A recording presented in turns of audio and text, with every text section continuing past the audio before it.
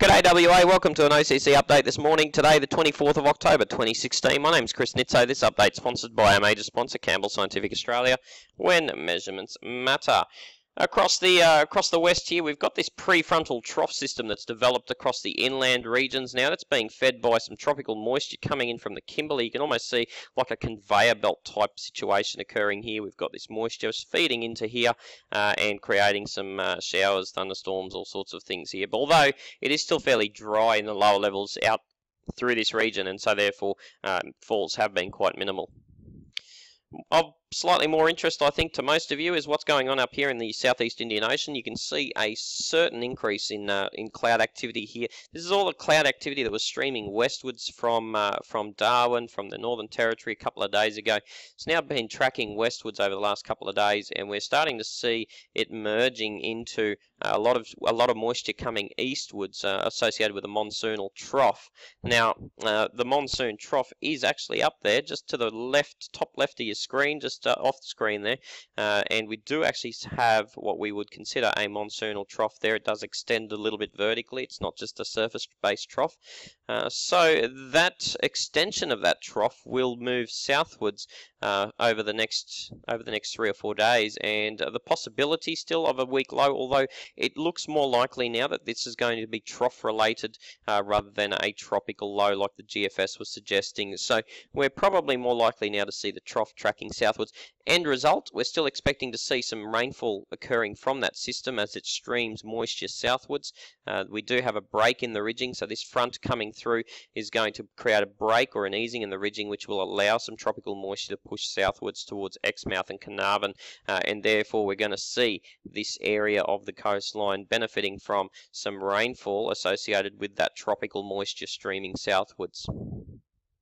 Looking at the rainfall until about 7 a.m. this morning, we can certainly see rain here across the northwestern parts of the Kimberley, associated with some storm activity, and that was across the Derby area. We got some subscribers who messaged in and said that they got a few millimetres of rain there for a couple of storms in a row now, and also looks like there's been a bit of activity there around Broome in the last 18 hours or so, 22 hours or so. Further to the south here, right in the southern coastal region around Albany, we've also seen some showers impinging onto the coastline. At this stage, we still haven't seen any rainfall from that being measured yet, but I'd suggest that maybe by 9 o'clock we might have a couple of places reporting a millimetre or two across this cloud band here, although it does appear to be very high-level upper base stuff and therefore probably evaporating before hitting the ground. If we take a look at the dew point temperatures across Western Australia, you can see it's just so dry, isn't it? Anywhere outside of that southwest coast area, you've got single-figure dew points all the way to negative dew points, so it's really, really dry at the surface at the moment. So looking at the future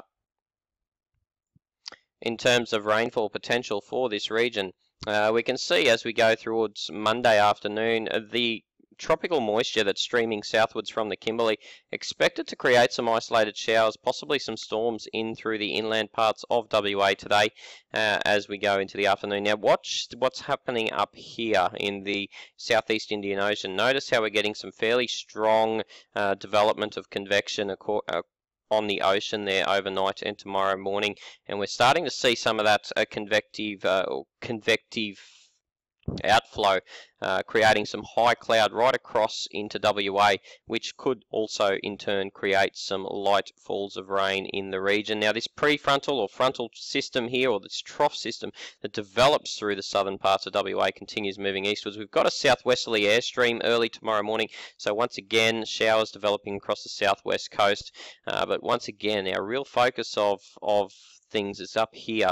Now look at this strong convection associated with that trough system tracking southwards, and you can see now the computer models are slightly varying on where this rainfall is going to be, but you can certainly see on Wednesday it's likely to be slightly more north in towards the Exmouth to maybe as far east as Onslow.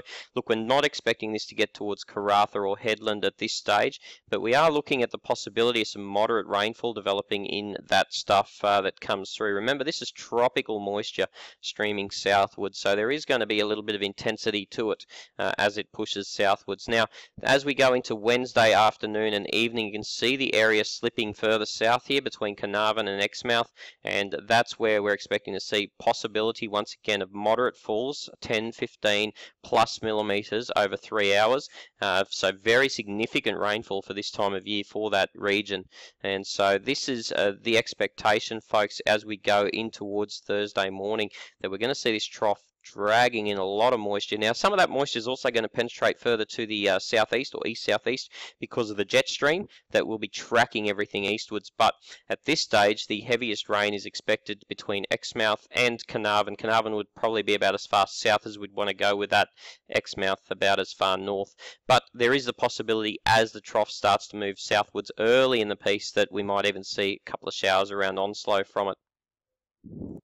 Very similar stuff here on the GFS forecast model, and we can see initially developing tomorrow morning into tomorrow afternoon around Exmouth or just to the east of Exmouth, and then as we go into Wednesday you can certainly see the heavier stuff beginning to track in south between Exmouth and Carnarvon.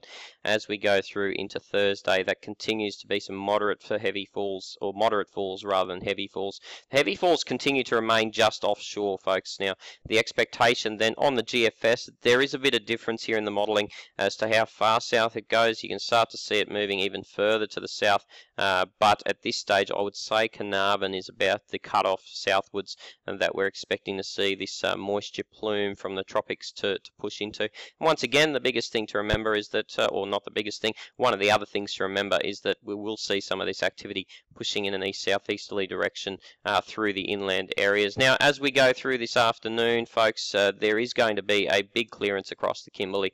Not expecting to see too much in the way of rainfall across there. However, there will still be isolated showers and storms developing. If we just take a quick look at this region, we can see some instability developing in through the Broome to Derby, just inland of Broome and Derby here, of some instability, and also not only just instability, there is a legitimate chance for the atmosphere to sustain some convection here as well. And you can see that extends southwards. Even though the rainfall charts aren't showing it, we can certainly see the opportunity and the possibility further to the south to see showers and storms as those northerly winds at the surface just push in a little bit further southwards and bring in some moisture into the inland parts of the Pilbara as well. So even though it's not technically shown on the charts as rainfall, there is still the possibility there of seeing some inland type thunderstorms, and we can certainly see fairly similar type scenarios shown in the K index here from the GFS. The GFS slightly less interested in this Broome Derby area, slightly more interested in this inland parts of the Pilbara region. If we take a look at where those storms, if they fire, will be moving, we can see in the mid-levels this afternoon we've got a southeast to northwest steering influence around Broome. So if we do get storms developing in this area, they'll try and move in that direction while they're at least developing. But further to the south, if we get them developing inland, in and around the inland Pilbara, then the steering mechanism here is fairly light. And if it isn't light, and if it does get a little stronger, it's going to come in from the west towards the east. So it's going to drag anything that tries to form in the eastern inland Pilbara eastwards as well. So there's a big difference there in the steering, isn't there, between what we're seeing up here in the Kimberley to what we're going to be seeing down here in the Pilbara.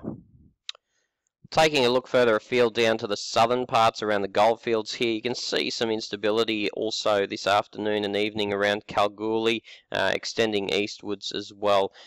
So we've got a chance here at seeing some storms as well. If we look at the available potential energy, they're going to very limited available potential energy in the atmosphere this afternoon, so they're not going to be spectacular storms, but there is a chance there, and the severe weather threat index also quite low, so there is once again just a chance of storms without going overboard and suggesting a widespread outbreak. But once looking at the K index also, you've got this thin strip here and this thin strip here that suggests that there is the possibility this afternoon and evening of some thunderstorms in this region.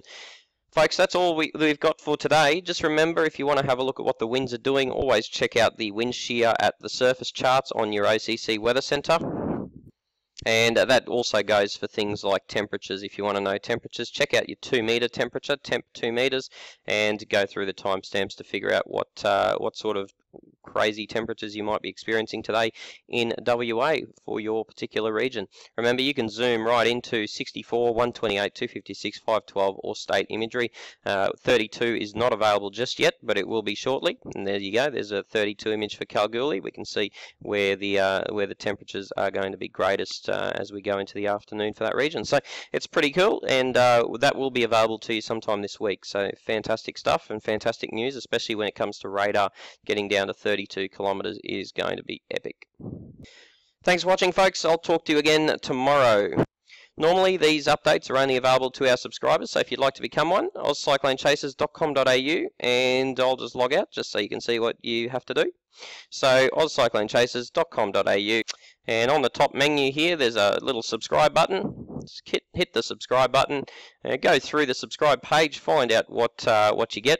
Of course, you can look at a video about what our weather centre is all about, and also see some of our analysis videos. You can see some of the stuff that we do, and also some of the extra data that you get as a subscriber, which is going to be pretty amazing stuff through this season. Click on buy now, and it'll cost you $38.50 for a year. We look forward to seeing you as a subscriber shortly at Oz Cyclone Chasers. Thanks for watching. We'll chat to you again tomorrow.